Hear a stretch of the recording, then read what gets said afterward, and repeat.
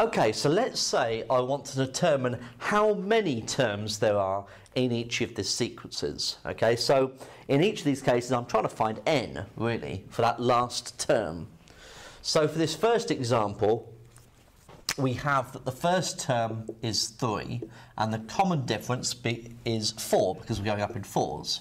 Okay, so I want to know which value of n will give me 599. So I know that 599 is my un, that nth term, that last term that I'm looking for. The a is 3. The n I don't know. That's what I want to work out, and the d is 4. So it gives me an equation to solve. So if I multiply that out or simplify it, take the 3 from both sides, so I have 596. So I've got 4n minus 4. Add the 4 to both sides, so that's 600 is 4n.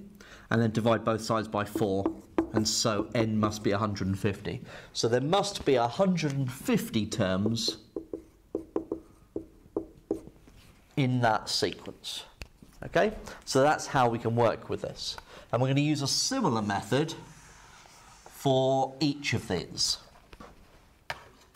So for number 2, we have that the first term is 53, and the common difference is, well, in this case, we're going down in 6s each time.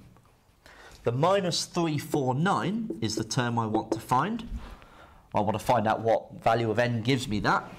A is 53, n minus 1, I don't know the n, and the d is the minus 6. So, I'm going to bring out the calculator for this one. So we've got the minus 349. Let's take that 53 from both sides. So that gets me minus 402 is equal to, well, I'm going to multiply that bracket as well, so minus 6n plus 6. Subtract the 6 from both sides, so minus 408 is minus 6n. And then divide both sides by minus 6. And that gets me 68.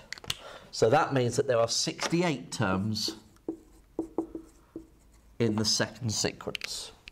Okay? So a similar method. And then finally,